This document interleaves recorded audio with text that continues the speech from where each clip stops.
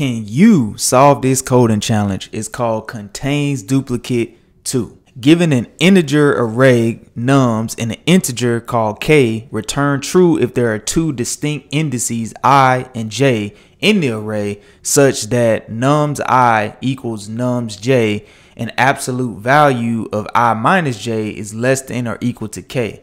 Here's an example. This is a little confusing way to put it, but basically what they're saying is there a duplicate within the range of 3? So is there a duplicate within 3 spaces from each other? In this case, 1 and 1 are within 3 spaces of each other, k, so this is true.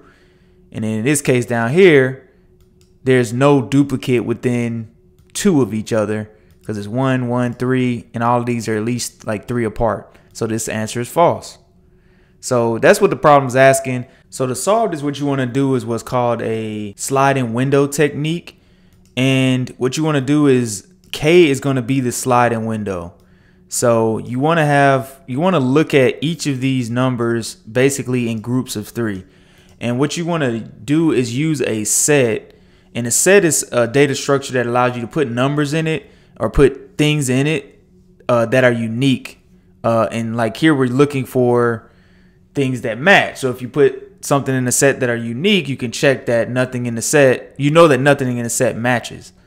And so what you can do is start adding things to the set until you get to 3, your range, and then delete the first thing out of the set as you add the next thing, so that you basically kind of have this sliding window view.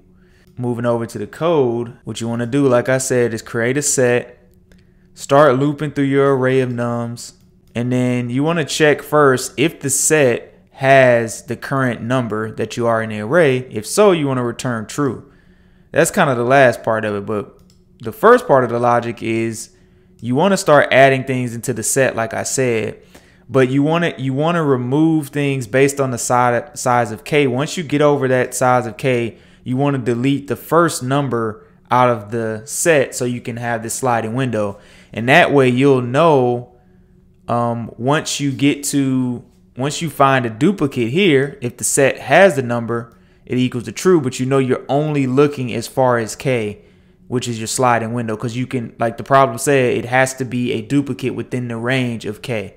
And so that's how you do this problem. And if you get all the way through this loop without ever finding a duplicate within the range of k, then you return false.